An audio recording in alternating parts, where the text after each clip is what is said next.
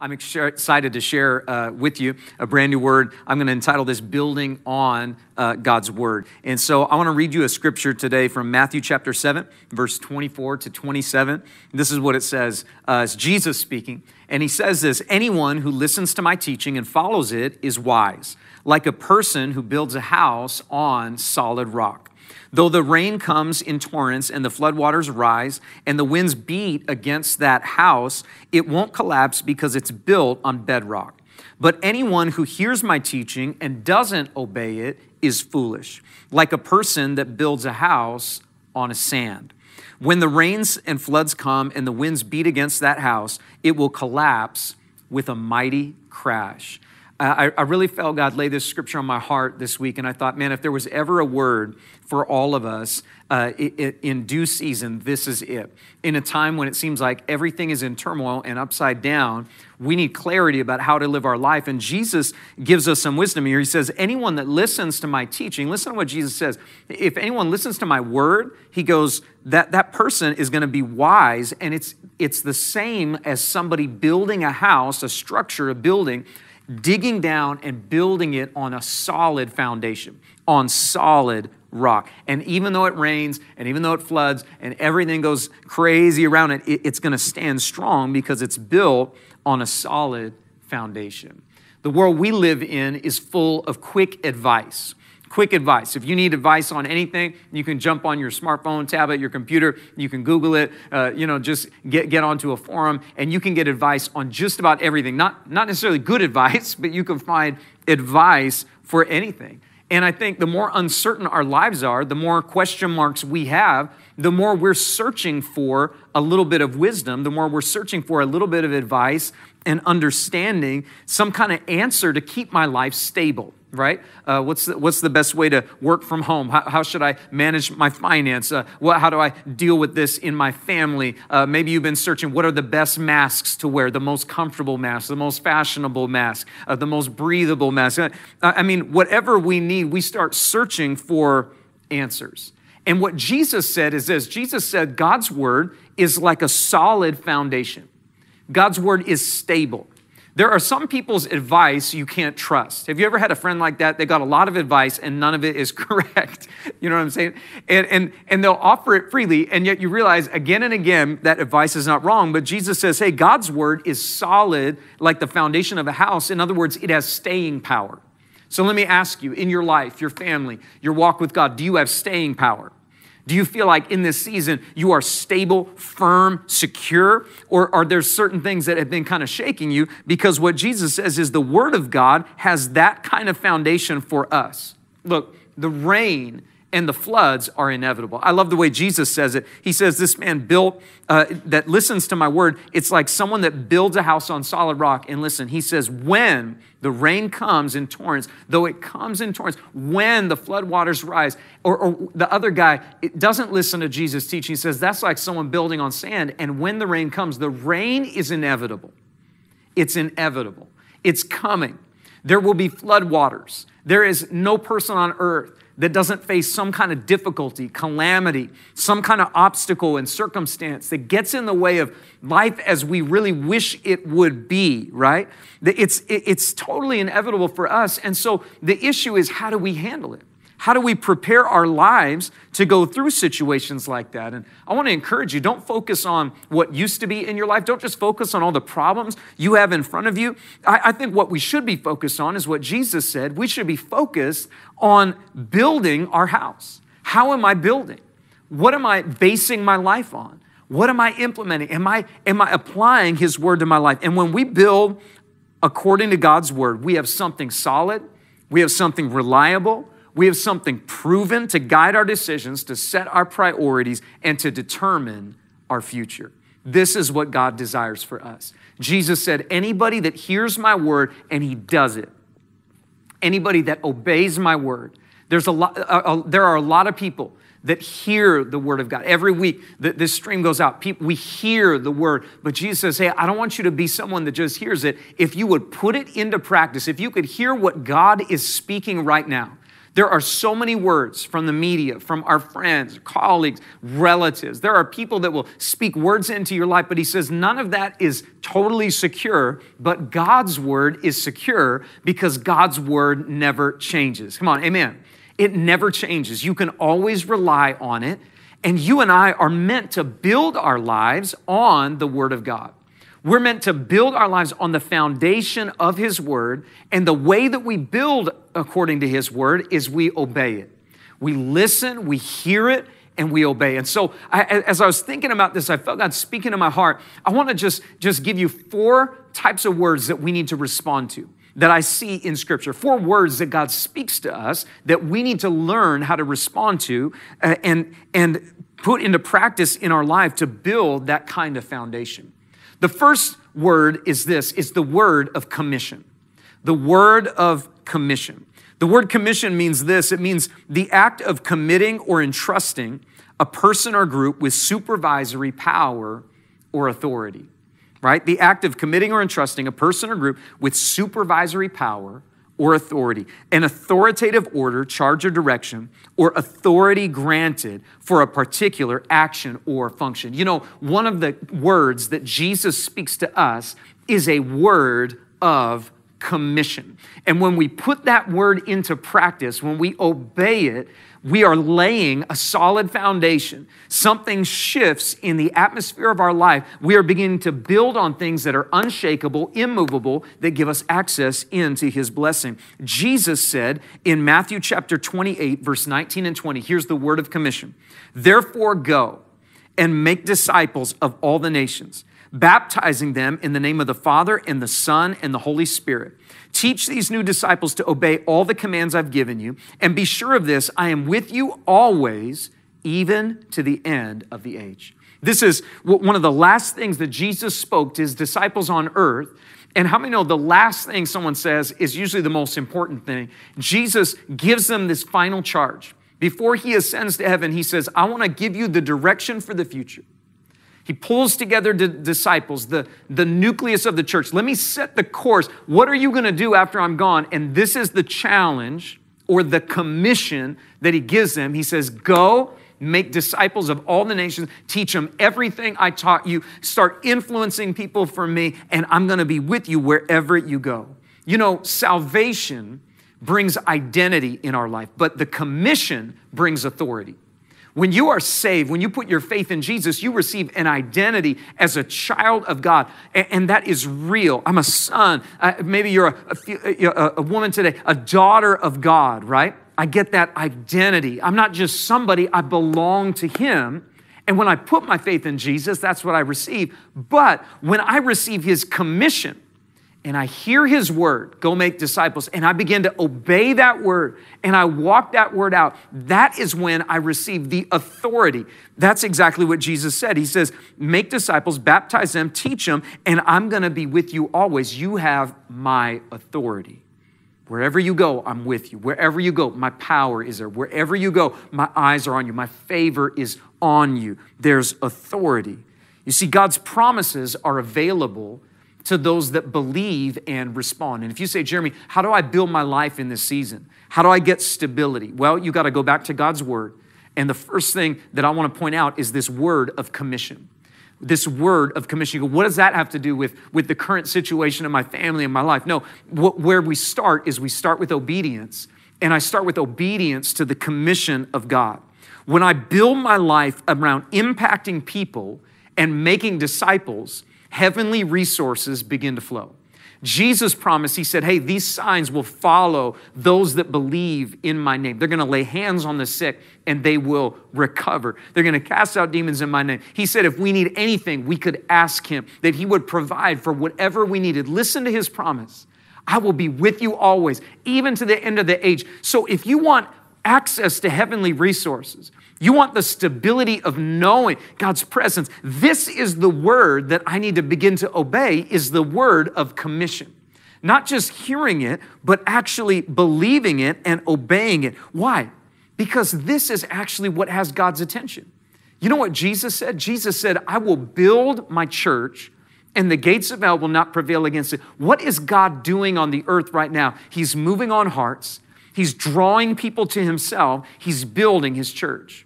And if you want to be somewhere that you get God's attention, you better be where his attention is focused. And that is in touching and transforming lives.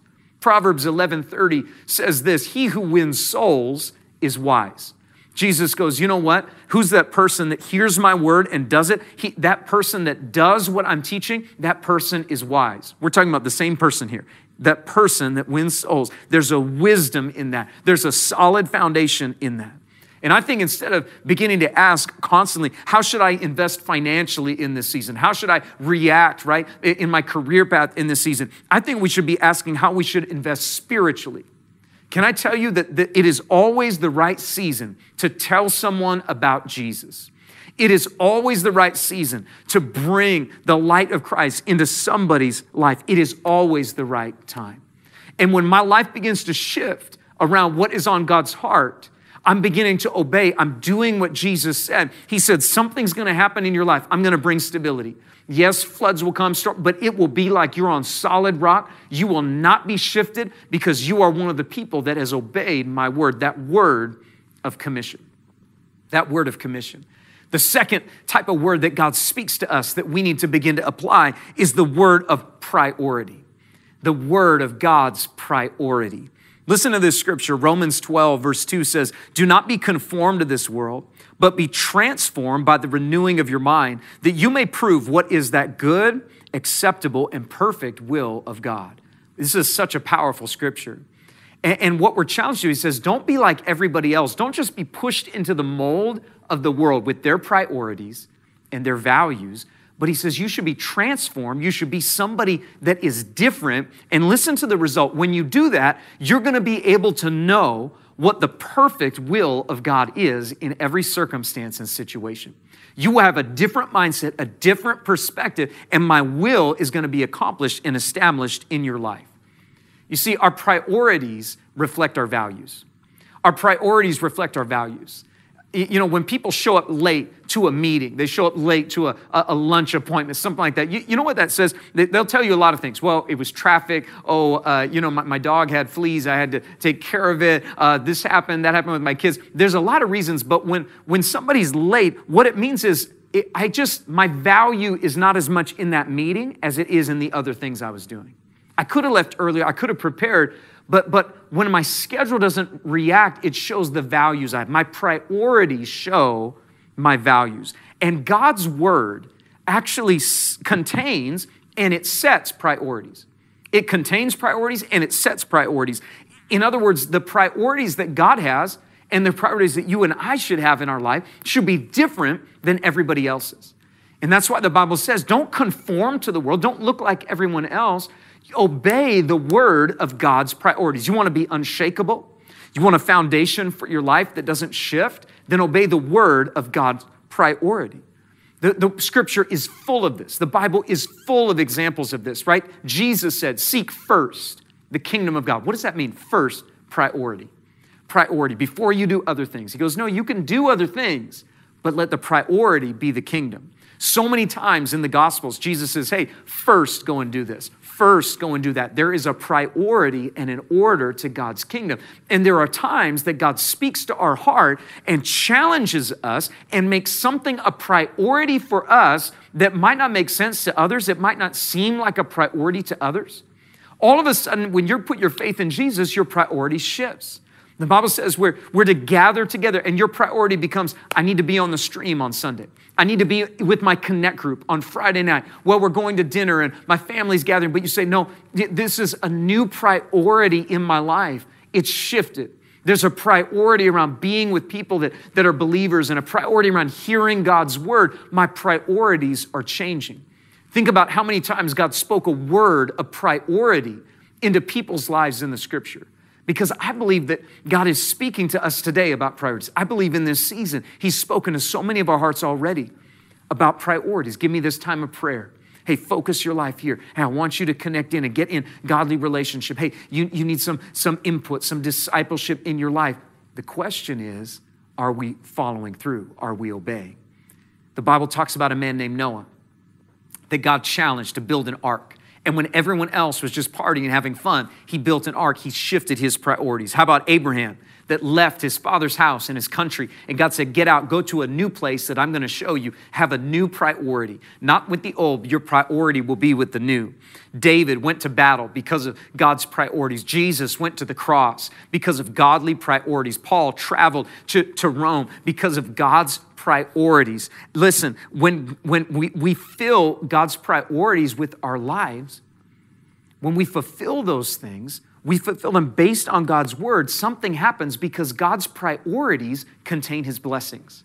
God's blessings are given out in the things that God prioritizes. The priorities of our life are what we do first, what we do most. And when we say, God, our heart is to have the same heart as you, the same priority as you, that is where you see the blessing of God come down. When we build our lives according to his priorities, we are establishing ourselves in his way, and we are positioning ourselves to receive his promises. The priorities of our life establish us according to his word. The third word that we respond to is not only that word of commission and that word of priority, but how about this? The word of wisdom. The word of wisdom. Jesus said, he who hears my teaching and he does it is wise. There is wisdom. Proverbs chapter 3, verse 5 to verse 7 says, trust in the Lord with all your heart and lean not on your own understanding.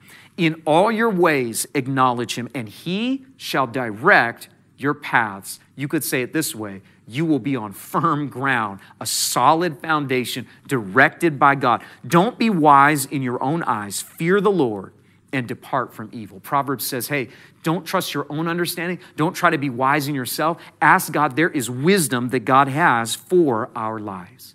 And this is what I know about wisdom. This is what I know about wisdom. There are times God gives you specific wisdom for specific situations. But even when you're lacking specific wisdom, let me tell you something. Obedience is wisdom. Obedience. When I begin to obey the word of God, there is wisdom in that. And everyone that's a parent understands this, that there is wisdom in obedience. And constantly, we'll try to guide our children. My parents constantly tried to guide me. I constantly am trying to guide my kids. Hey, don't do this. Hey, don't do that. This is dangerous. That's not going to help you. This is bad for you. And the thing is, when you are young, you don't understand everything. You don't know all the implications. But can I tell you, your parents and grandparents and those that have gone before do know the implications. And so even though I lack knowledge, when I obey, I enter into the wisdom of what they're saying and the blessing of that wisdom. And it is the same way with God's word. I don't always have a full picture, but God knows the end from the beginning. And when I obey his word, I walk in the wisdom of his word, and my life is rooted on a solid foundation. The Bible shows you what to do when you don't know what to do. This is the amazing genius of God's word, right? It's the Bible tells us we don't live by bread alone, but by every word that proceeds from the mouth of God. And there are moments that God wants to give wisdom to our life. There are moments the Holy Spirit will speak to your heart and reveal something. There are moments you will read in the scripture a commandment, a direction. And if I would apply that, if I would have the wisdom of God's word in my life would be rooted on a solid foundation. Hey, God will give specific, special wisdom for specific circumstances. Special wisdom for specific circumstances. Some of us are going through crises. Some of us major decisions. You go, I don't know what to do. What's your reaction? Do you Google it? Do you poll your friends? Let me challenge you. Why don't you pray and say, God, I need wisdom. I need wisdom. I can look back at so many times in my life and my journey with God, and I think, wow, how God led me, and there was so much wisdom in God's word. I didn't know what to do. I didn't know why God asked me to do certain things, but when I look back, I can see the wisdom. And I say, thank God, Lord, those moments that I obeyed you, thank God, you rescued me, you saved me, you preserved me, you set up my life better than I could have set it up myself, but it came in the wisdom of obedience. James 1:5 says, if any of you lacks wisdom, let him ask God, who gives to all liberally and without reproach, and it'll be given to him. Do you need wisdom? You can ask. Psalm 51:6, behold, you delight in the truth, in the inward being, and you teach me wisdom in the secret heart. God can teach you wisdom. Proverbs 2:6, for the Lord gives wisdom, and from his mouth come knowledge and understanding. You go, I don't know what to do. I've got an encouraging word for you. God will give you wisdom. Our part is to obey. And when the Holy Spirit speaks, when you open God's word and you see his commands and you begin to put it into practice, there will be wisdom that will come upon your life that will set you apart from other people and keep your life on a solid foundation. Come on, somebody say amen. Listen, a moment of wisdom will set you on a right foundation. Just a moment of wisdom. What should I say? A moment of wisdom. How should I respond? A moment of wisdom. What should I do? How should I proceed? Don't get so caught up trying to figure out your whole life. Take a moment and say, God, give me wisdom. Show me what I should do. And he will. And as you obey, God places your feet on solid ground. The last one is this. We talked about the word of commission, the word of priority, the word of wisdom. Listen, this isn't just something to do some kind of Bible survey and kind of give you a little more knowledge and understanding. The challenge is we need to apply it. When I begin to obey his commission, when I begin to respond and obey his priorities, when I put into practice his wisdom and his word, my life starts to become more stable. I take a different path. And the last one is that God speaks to us is the word of faith. The word of faith. Come on, everybody say faith. The word of faith. God leads us in faith. This is how he operates. This is who he is. He always leads us in faith. And that's why when you follow the Lord, there are always challenges. There are always things that are a little beyond your comfort zone, a little beyond what you're used to, a little beyond what would be normally, maybe you feel like you would be capable of. Why? Because God is leading us in faith to trust him. Not only that, but the Bible says this specifically. Let me apply this. God speaks to us and he calls us to believe. How does he lead us in faith? He speaks to us, his word comes, and then he calls us to believe. This is how we first met the Lord. For some of you today, you're listening and you're hearing about Jesus for the first time. You're saying, man, I need a foundation for my life. Listen, God is speaking to you, but that's not enough. God is calling you to believe.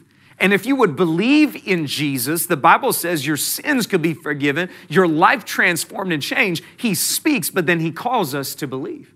And for every one of us that have invited Jesus in our heart, there are constantly times God is speaking to us and challenging us, and the challenge is a challenge of faith. As we respond to that word, we step into the miraculous. As we respond to the word of faith, that's when we see miracles happen. That's when we see God open doors. The Bible says in Romans 10:17, faith comes by hearing, and hearing by the word of God. So God speaks into our heart, and that word is like a seed of faith.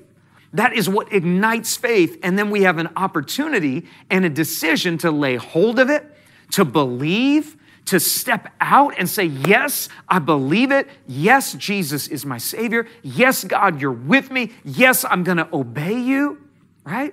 Or I can ignore it and reject it. And Jesus says, the man that hears my word and responds, obeys, builds his life on it, that's someone that builds on solid ground.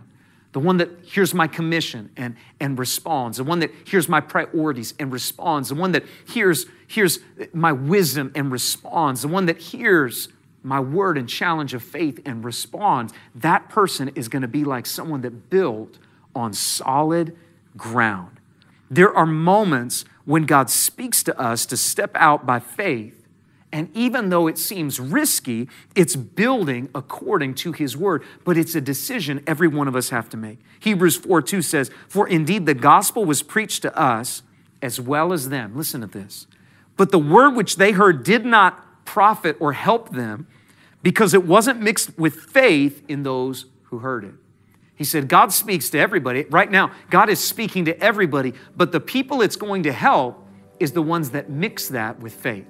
They hear the word and they respond in faith. When we respond to God's word with faith, we are establishing that secure foundation. You see, God has the power. The power is not the issue. You look at the struggle of your life, the situations you face, the problems you have, the bills that are coming in, the pressure that you're holding. You go, man, I can't do it. You're right, you can't do it. But it's not an issue for God because God has unlimited power. There's no issue with whether God can handle the situations of your life. He can, and He will.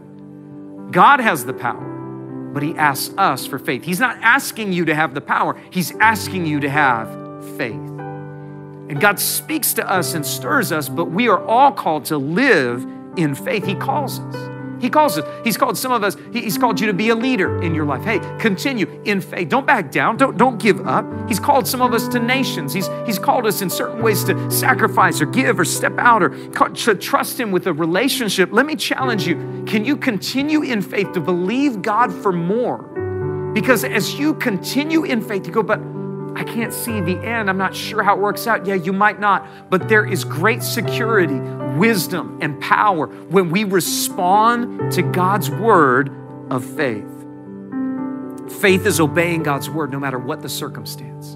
And in a moment like this, in a situation and season like this, I believe this is a moment that all of us are called not to back down, but to carry on pushing forward in faith. Let me challenge you today, wherever you're at. Can we make a decision in our heart to say, I don't want to build according to the world's plan. I don't want to build according to human wisdom. I want to build according to godly wisdom. Jesus, you said I could have a secure foundation, but you know how He said it? He said, you'll have a secure foundation. Listen to and obey my word. Can we begin to say, Lord, help me to rearrange. Let me make your commission my priority. Let me make the priorities of your word the values and priorities of my life. God, help me to operate by your wisdom, not just by my wisdom. God, let me not diminish in faith. Let me grow in faith. Hey, God wants to give you a solid foundation today, but you've got to lift up your faith. You've got to believe. You've got to believe. And I want to just kind of provoke everyone, stir you up today.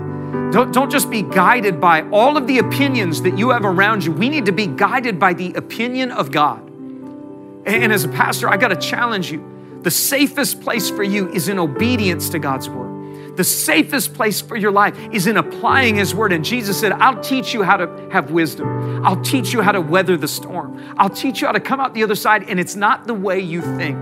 It's not what you think. It's when you hear my word and obey. It's that other stuff. Yeah, it's fine, but you need to hear my word and obey. That is what gives you stability. When you obey my word, God says, I want to bring all the resources of heaven around you. Some of us are so tired out because we've been trying to figure out how to safeguard our lives.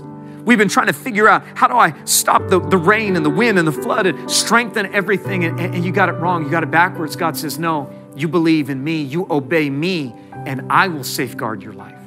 I will build you. I will secure you. And it will be like you are built on a solid foundation that will never move. Don't stop trusting His word. Don't back down on His promise. Don't give in and let go of the wisdom of God. Don't pull back from the commission that God gave you. He is placing your feet on solid ground. Come on, someone say amen today.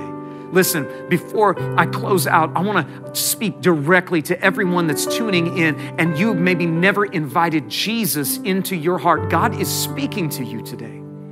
He's speaking to you. He's letting you know that there is a God in heaven that loves you. He's letting you know that there is a Savior named Jesus and that if you would believe in Him, you could be saved. See, you can hear this word, but the Bible says you got to mix it with faith. You got to respond in faith.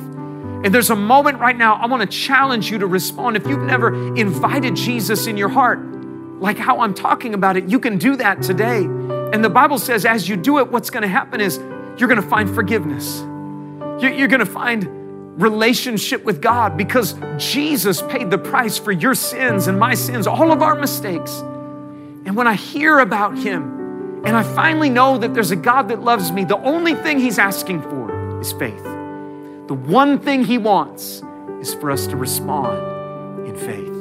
And so right now, I'm going to challenge you. Would you respond? I want to pray with everyone that is saying, yes, I want Jesus in my life. And if you're saying yes, you're saying, Jeremy, pray for me. I want to be part of this. Would you respond right now? If you're on our church online platform, click that link. Say, yes, I raise my hand. I respond. If you're on YouTube, on Facebook, and any of the chats, just type in, yes, I'm saying yes. I'm responding. And our leaders and pastors are right there with you to encourage you. I'm going to lead you in a prayer in a moment. And I want to ask you to repeat this prayer with me. You mean it with your heart. And right now, God's going to transform your life. As you're responding right now, come on, can we prepare our hearts? I want you to repeat this prayer with me. Let's pray together. Just say this right out loud. Say, Jesus, I know that I need you, and I want you in my life. Will you forgive me for every sin?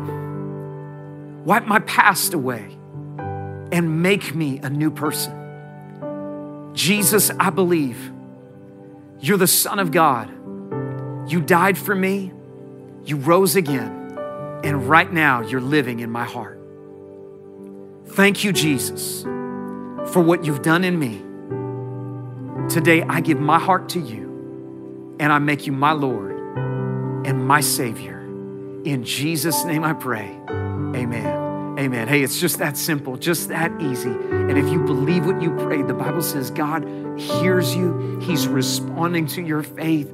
Right now, His presence is with you. And if there's anything we can do to encourage you in this, we want to be right there next to you. So would you just follow the instructions right now? They're in every chat platform. Let us help you take your next step with God. For every Christian that's tuning in, every believer today, I want to encourage you. Don't get caught up frantically trying to strengthen the foundation of your life. Do what Jesus said. Respond to His word. He's speaking all the time. He's spoken so many times. Am I responding to that word of commission? Am I responding to His word of priority? Am I responding to those words of wisdom? And am I responding to the words of faith, even when it doesn't make sense? That I would just respond and say, yes, I believe, I trust, I'm standing my ground. Let me pray for us this morning, right now. Thank you, Jesus. God, right now we lift up our hearts to you.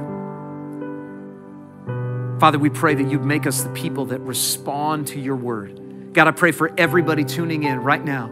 This moment would be a moment of transformation. This moment would be a moment where, God, you lift off the weight of trying to stabilize our own life. Let this moment be the time that we have a conviction about your word. Lord, where we choose in our hearts, God, to truly apply your word. Help us, God, to respond to your commission. Help us to respond and apply it.